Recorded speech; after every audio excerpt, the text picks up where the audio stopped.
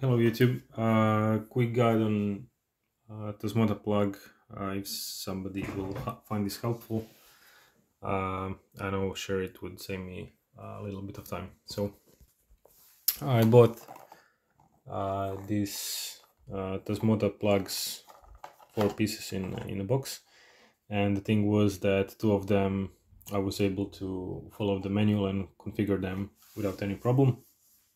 Everything went smoothly, and the other 2 were not showing up on the Wi-Fi scanning. There was no network from the plug itself. So I managed to fix it up, but it took me some time to find my way around. Hopefully this will shorten somebody's try to fix if you encounter the same problem. So what is the problem? If you plug the socket into the wall, you don't see the Wi-Fi network of the plug. It's like completely non-existent. What I found on one of the places is that you can do reset.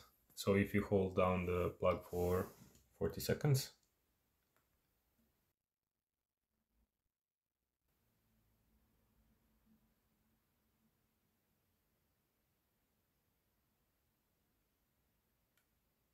okay, so now it blinked and it seems like it reset. So now if we go and search for the Wi-Fi networks, I think we will see the plug now. Yeah, so here you see Tasmota something. So I go and connect to that. Then we are able to connect to the plug and enter the credentials of our network, which I just did, of my home Wi-Fi.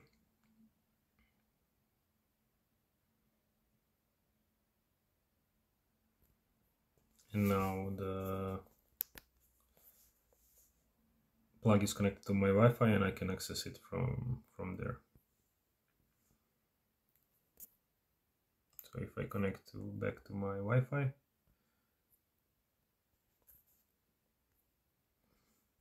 now I'm able to connect to the plug itself, although the last one that I tried, so there were 2 sockets that were not broadcasting their Wi-Fi network.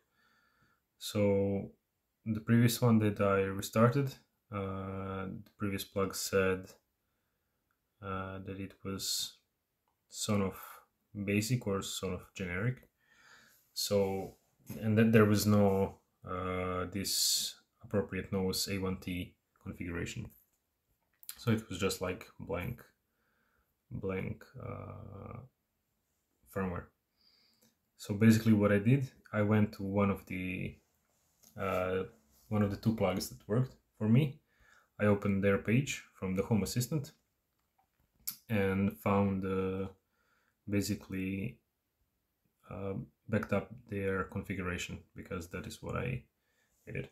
So I saved it locally on my PC, and then I went and connected back to the plug that had like the raw basic firmware there, and just chose a file from the other plug, hit start restore, and it basically ended up being configured just like the previous 2 plugs that were working just fine.